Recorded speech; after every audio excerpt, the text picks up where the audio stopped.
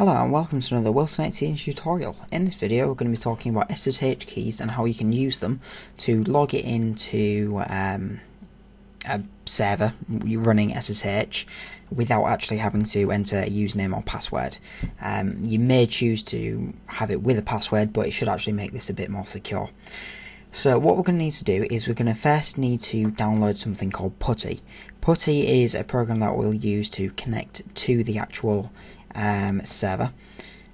So let me just quickly go and find that. So what we need to do is we need to type in PuTTY in Google, and then we can go to putty.org. So we'll go to here and then click here, and the package we need is this one here. So this is because it comes with a few other different packages. So that is PuTTygen, that one, and PuTTY. So best to go ahead and install this. So we can just go ahead and download that.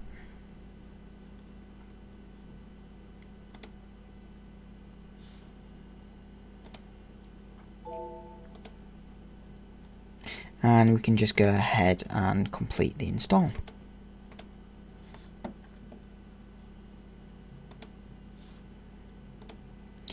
So okay, once we've done that, we can then find it by going to the Start menu or Programs, PuTTY, and then clicking on PuTTY. There, so we should have something that looks a little bit like this. So let me just quickly make sure we have the server up, and then we can carry on. Right, okay, so as I mentioned before, or as you should be able to tell from the title of this video, this is going to be a CentOS 6.5 server. So the first thing we're going to need is we're going to need to know the IP address. So I'm just going to enter the IP address here. One thing I will say is that you can feel free to attempt to use this, because as soon as this video will be done, server will be taken offline and then it'll be recycled for something else. So good luck finding a use for the IP. So let me just find out what the end one is. So 68, yep. And the port is going to be 22. And what I'm just going to do as well is just change the size of the font and the colour, just make it a little bit easier to read for you guys. Colours, foreground. Right, again, we can actually save this session as well. So let's just call it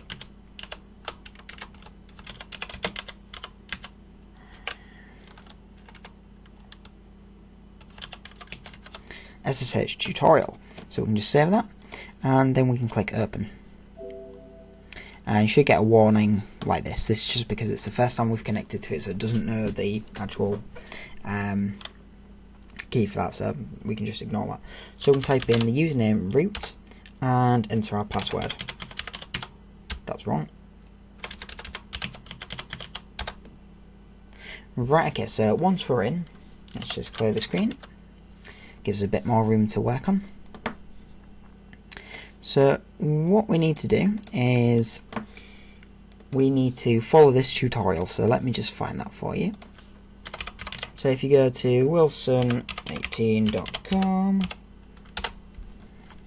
and go to CentOS, and this is the video, or the guide we're going to be following.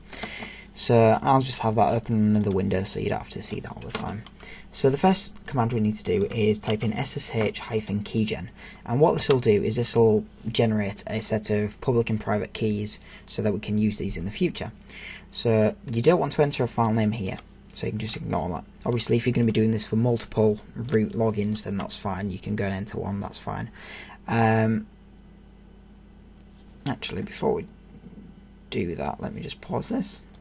Right, sorry about that. It looks as if I didn't reinstall the operating system, so let's just go about that again. So we haven't entered a name for the file here, so then it'll ask us for a password.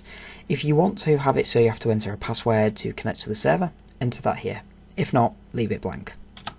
I'm not going to be using one, so I'm just going to be clicking enter, and then you should see it draw us like a little pretty picture, which is great. So the next thing we need to do is we need to actually have a look at the different files we've got. So the way we're going to do that is we're just going to navigate to that directory. We're going to change, so we're going to navigate to the SSH directory, where they're going to list everything in it. We're then going to change the permissions on everything in this directory, or change permissions of the actual directory itself, and then change the permissions of the files in that directory. So you can do these as separate commands, that's all they are, but just to save a bit of time, put these all in the same line with a semicolon at the end. So there we are. So these are the two files it's generated. This is the private key. This is what we're going to be using. So this is a bit which is private to us. The other bit is the public key. So this is what is going to be stored on the server. So what we're going to do is we're just going to copy the contents of that public key into the authorized keys file. You should see we haven't got one here, so we're just going to create that. But we can do this all in one command, which is using the cat command. So we're just going to cat that into that. So if we click enter, that should create it. So if we just click ls or type ls, you should see it's now there. And if we actually cat that out, there we are. So that is what the public key looks like. So that's all we needed with that.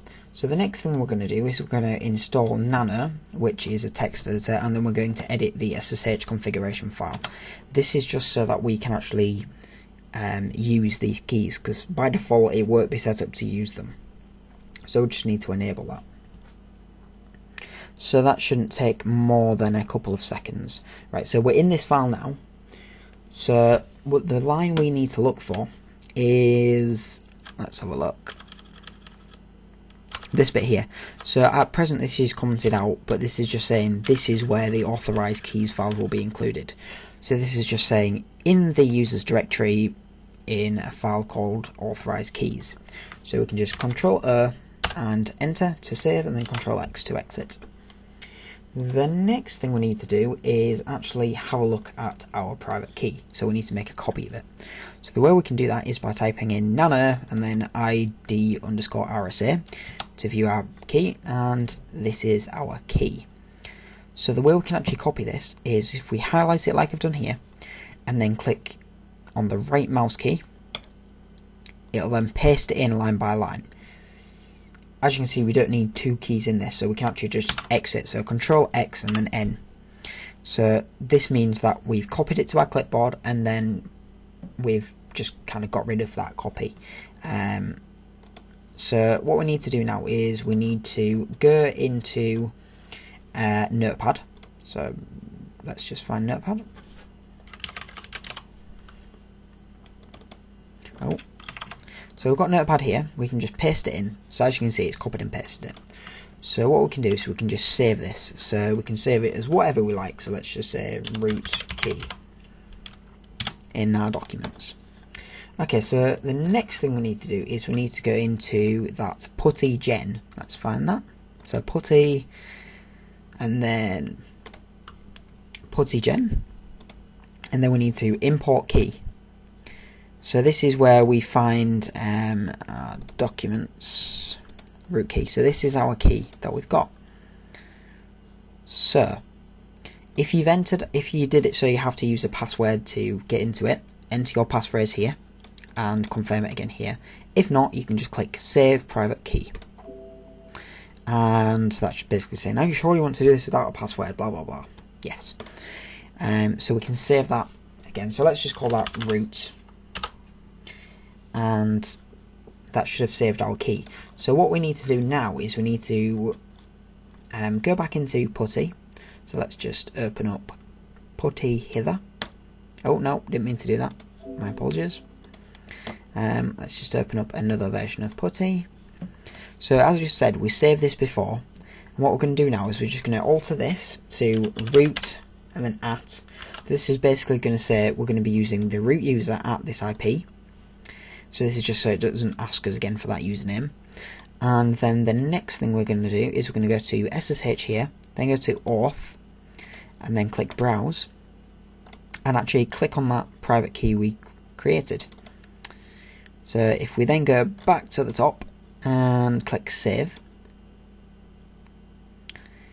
Then the last thing we can actually do, which I didn't mention in the tutorial, so I'll go and edit that, is we need to restart the SSH server. So SSHD, nope, service, SSHD, restart.